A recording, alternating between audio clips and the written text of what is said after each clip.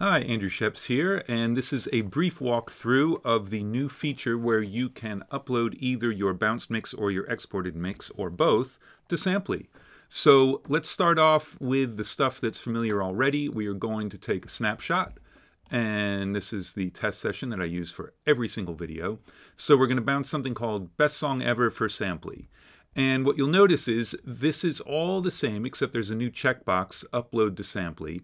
Now, if I check this, then I would be uploading my 48K 24-bit. Actually, what I want to do is let me bring it into the session and export a 4416, and I'm going to upload that one to Samply. Now, you can have these checked at the same time, but I'm just going to upload the exported file.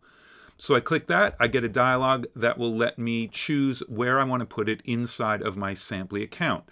So when I click choose, it's going to check authentication with Samply, and if you're doing this for the first time, it'll take you to a website.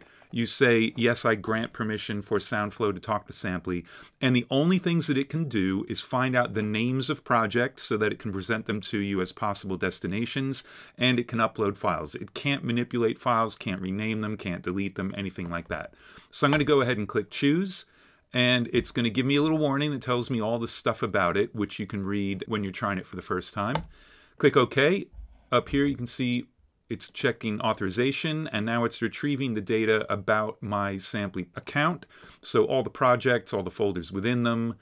And then it will present me with a list of all the folders so I can decide where I want to upload this. So I'm going to upload it into an untitled project, and we'll just put it on the top level of the project. So if I look at this project here, you'll see that I'm looking at exactly the same thing. There's a folder called test, there's a stack called hook bass, and another stack called hook bass.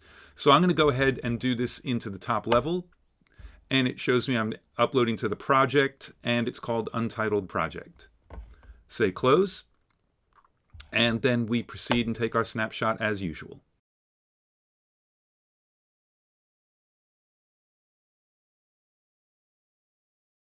All right, now that we have our snapshot, let's bounce it and watch it work.